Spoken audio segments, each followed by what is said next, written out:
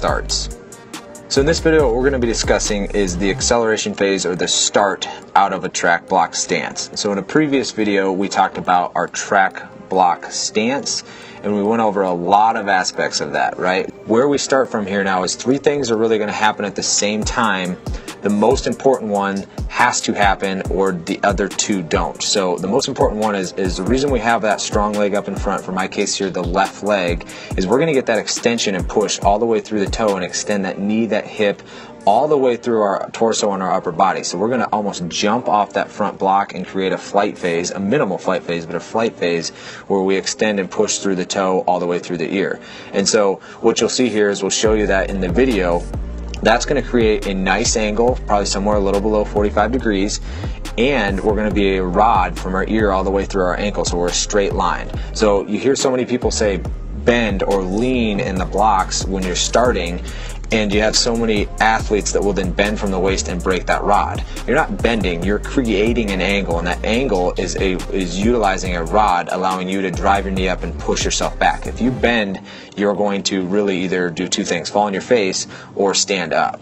So from this stance now, what we're going to do is we're going to get that. The first step one is the extension, that push off that front block that creates that angle. Then the back leg, for me in this video, here's going to be my right leg, is going to drag across and then drive up. So we're going to imagine there's a pane of glass, and we drive that knee up and try and break it, and then we drive it right back where we were coming from. So we drive it backwards. Remember, we have to push our force in the acceleration phase backwards to propel ourselves forwards. So we push off of one leg, allowing us time to drive and drive the other leg up and back.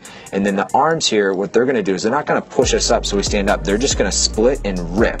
They're going to tempo my legs. So I'm going to put force through them. We're not so much worried about the mechanics of the arms, of how bent or straight the elbow is, what comes natural through there. It just needs to be a relaxed motion so it can be violent and explosive. So those three things, if you can get them to happen at the same time, you're going to set yourself up for each step.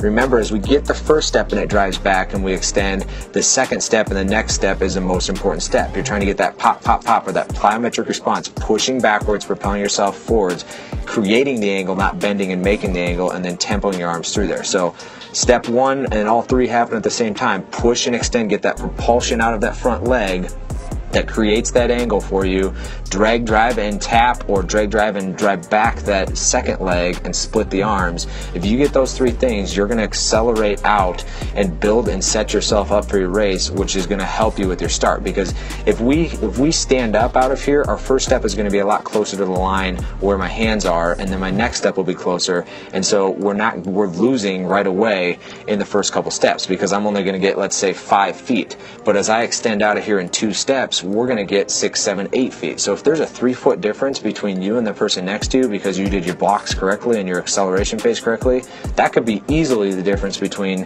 the end result of the race. So that's how important the blocks are, and really just fundamentally understanding it and then working on it. This is something that is learned. It takes time, but you can certainly teach yourself, and the better you get at them, you're going to set yourself up for your races, and then you're going to be in front and not trying to come from behind at the beginning of every race, which obviously can win a lot more races for you. So try and keep it simple, but the more you do it, the better you're going to become. And push and extend off that front leg, rip those arms, and drag, drive, and tap that second leg. Set yourself up for your race, and set yourself up for more wins.